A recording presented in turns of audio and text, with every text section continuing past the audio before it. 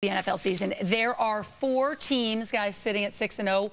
Patriots 7-0, the most undefeated teams this late in the season in NFL history. We know tonight one of those teams. To bite your tongue. We do not like ties. Right. Don't even bring it up. We got the Packers and the Broncos. So, Coach, I'll start with you. Which one loses? Well, the Packers are going to have a trouble. Everybody keeps waiting for the other shooter drop. I wrote about it on Wednesday with Cam Newton.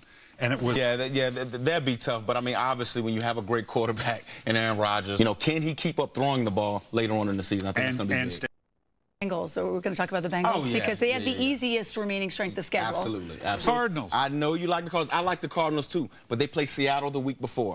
Okay, and that's a tough matchup after you play Seattle. Well, we want to talk about the Patriots because I see Sean champing at the bit over there across the way. They are 7-0, Sean, putting up outrageous offensive numbers, much like they did during their 2007 perfect regular season, which you know all about. You guys ended that one. So when will we see them slip up? Yeah, Melissa, you're right. There are a lot. Yeah, you can start any defense against the 49ers with the way they've been playing. Yeah, Gronk leads the league. Well, obviously, they have one more game, but 7 touchdowns for he's Gronk in the lead so far. Okay. 7 touchdowns, 7 big spikes. In my face. Maybe 8. That wasn't a touchdown. Yeah. Make sure to play Perfect Challenge presented by Hyundai every week during the regular season, only on NFL.com/Perfect Challenge.